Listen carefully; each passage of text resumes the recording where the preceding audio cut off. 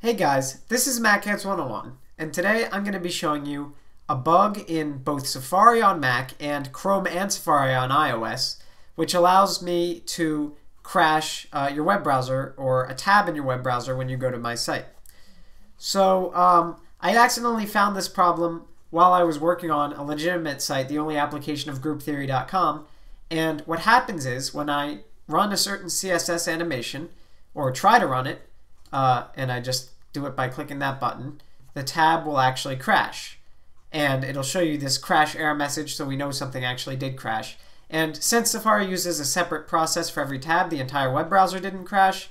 But let me show you this same exact website on the iOS simulator on iOS. This is what happens on an iPhone in Safari when you click the button. So it presses down and then Safari crashes. So it would close all of your tabs that are open and you would have to open it up and reload them and whatever. And it crashes Safari just like that. And this time you see Safari didn't even remember I was on the page because it crashed unexpectedly, so it didn't get to save that data. It also crashes Chrome on iOS, and I assume a lot of the same problems occur internally there that causes them. Now this is nice.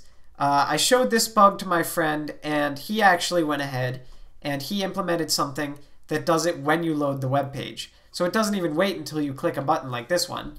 It just straight up crashes your browser or browser tab when you click the link. So here I'll click this link that he made, and it's on Twitter. It loads the tab and it keeps trying to reload it, and eventually it gives up.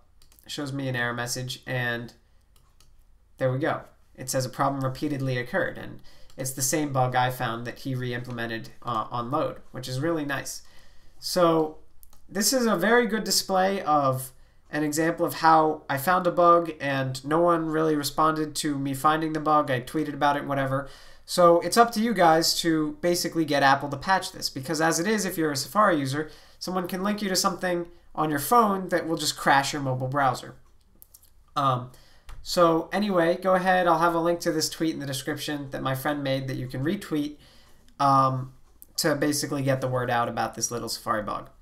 Thanks for watching MacCats 101. Subscribe, and goodbye.